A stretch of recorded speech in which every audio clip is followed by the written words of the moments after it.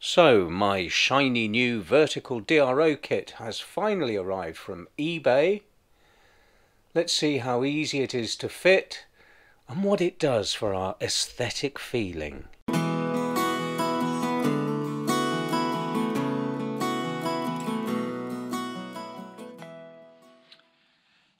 Okay, so in fitting this vertical DRO, I'm going to have to rejig these electrics that I originally did for the Hall effect speed sensor.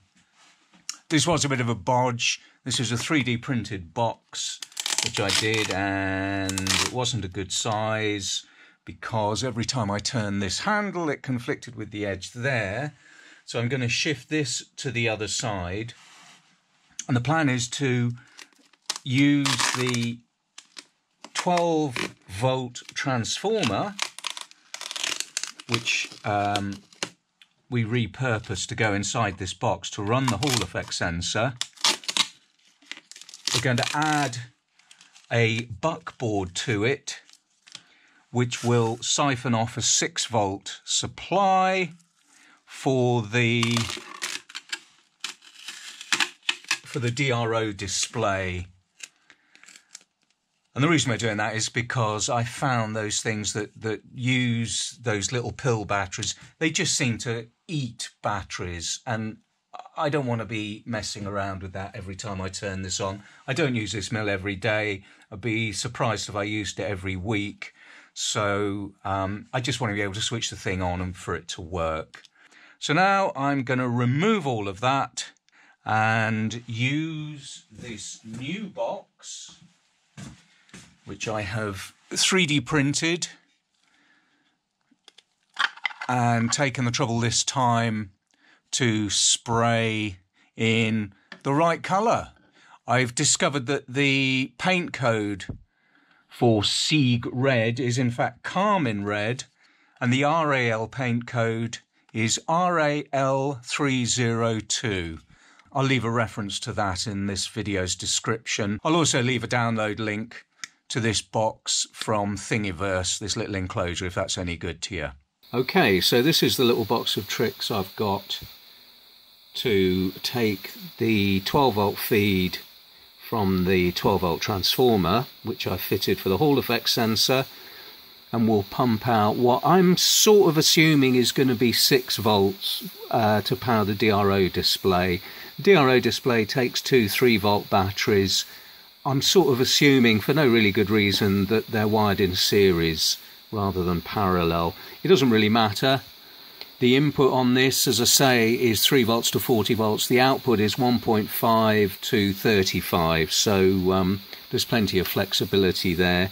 So you plumb your input voltage in of whatever you've got between those bounds.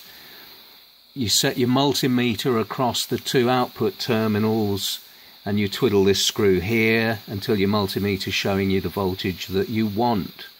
It really is that simple. I believe there might even be a little light that lights up. So I got a pack of 5 of these off Amazon for £8, £8 UK, which is probably under $10 US, just to give you an idea. So this is the DRO readout. So I've taken all the screws out, of which amazingly there were 9 in all. Let's just remove the back very carefully. So I've set the multimeter to read resistance. Let's bung the display on.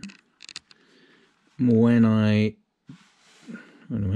touch the electrodes, we go to 0. That shows 0 resistance. Let's have another go at this. There's the plus, I think. So on that one, that doesn't make any difference. And that one, ooh, that one we can see there is 0 resistance. Okay. Now let's try what I think is probably going to be the negative and try that at the top. And that is, now that's still showing a little resistance there, but it's showing less resistance, which is interesting. We touch it there, that is 0 resistance. So that top hole is 0 resistance. So those seem to be the ones. Right, let's get these soldered in.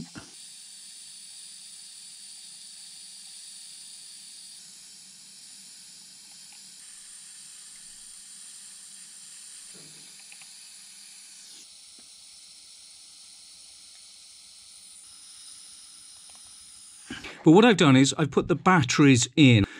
I plugged the DRO in, I put the batteries in, plug the DRO in just to test. So you can see as I move the DRO, it's changing the numbers. So we know that works. Those two wires are the wires I've just put into the main board. So I'm just going to check and see with the multimeter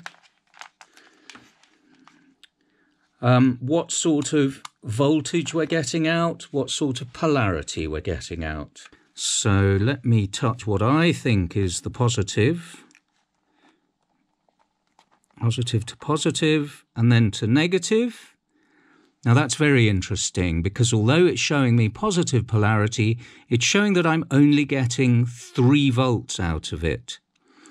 Now I'm kind of surprised by that. What I assumed was that 2 3-volt batteries in there would give me a 6-volt output. And in fact it isn't. It's giving me a 3-volt output.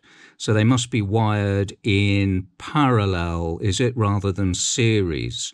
Okay, well, unfortunately we seem to have lost some footage there. However, in this box here, this little enclosure I made, it's just the 12-volt transformer. What is now kind of daisy-chained off the 12-volt output is this board that we looked at earlier and that we've just soldered up, just leaving it hovering there at the moment. These are the output wires up here, and there's the ends round there. What I have to do now is connect this board back up, put the power, the 240-volt input to the 12-volt transformer, hook that back into this little daughter board, switch the thing on, hope it doesn't go bang, and then put the multimeter on the end of these wires and use this tiny little brass screw. I don't know if you can see it. Hang on, let's have some light on the subject. Can you see that a bit better? That there is a little brass screw, and we twiddle that until the output is showing 3 volts. Then we'll go and do some soldering on the DRO board, hook it up to that, and all being well, we will get a readout.